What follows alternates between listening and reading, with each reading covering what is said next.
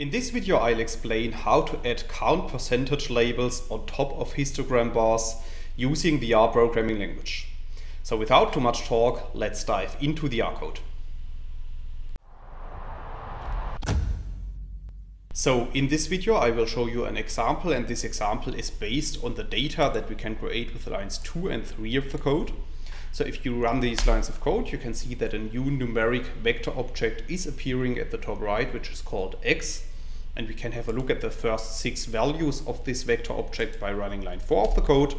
And then you can see at the bottom that we have created a vector with random numeric values. Now, if we want to draw a histogram of these values using the basic installation of the R programming language, then we can apply the code that you can see in line 6. And in this line of code, I'm applying the hist function to our numeric vector.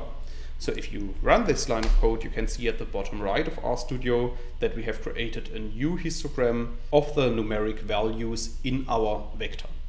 However, you can also see that on top of the bars of this histogram, no values are shown yet. So in the next part of the tutorial, I will show you how to add count labels on top of the bars of this histogram. And we can do that, as you can see, in lines 8 to 10 of the code. So in these lines of code, I'm again applying the hist function to our numeric vector. However, this time I'm also specifying the labels argument to be equal to true. And I'm also increasing the ylim because the labels will also take some space in our histogram. So if you run lines 8 to 10 of the code, you can see at the bottom right that our histogram is updated. We can also enlarge this histogram by clicking on the zoom button, and then you can see that we have created a new histogram which is showing the count values of each bar on top of the bar. So we can also add percentage labels on top of the bars, and this is what I want to show you in the next part of the tutorial, starting in line 12 of the code. So in these lines of code, I'm again using the hist function, and I'm applying the hist function to our numeric vector. And then I'm specifying the labels argument to this formula that you can see in line 13. I will put the code of this tutorial into the description of the video, so you can just copy paste it from there in case you want to replicate this example.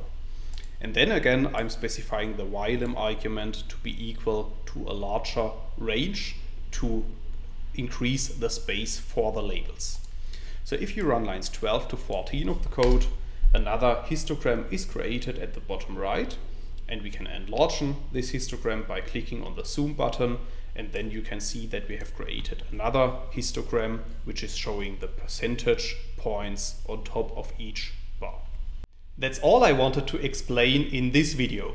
In case you want to learn more on this topic, you may check out my homepage statisticsglobe.com, because on my homepage I have recently published a tutorial in which I'm explaining the content of this video in some more detail. I will put a link to this tutorial into the description of the video, so you can find it there. If you have liked this video, or if you have any questions, let me know in the comments section below. I'll try to respond to all comments as soon as I can. Furthermore, make sure to subscribe to my YouTube channel to get notified about future video releases. I have already published about 500 videos on this channel, and I'm releasing new videos on a daily basis. Thanks a lot for watching. See you in the next video.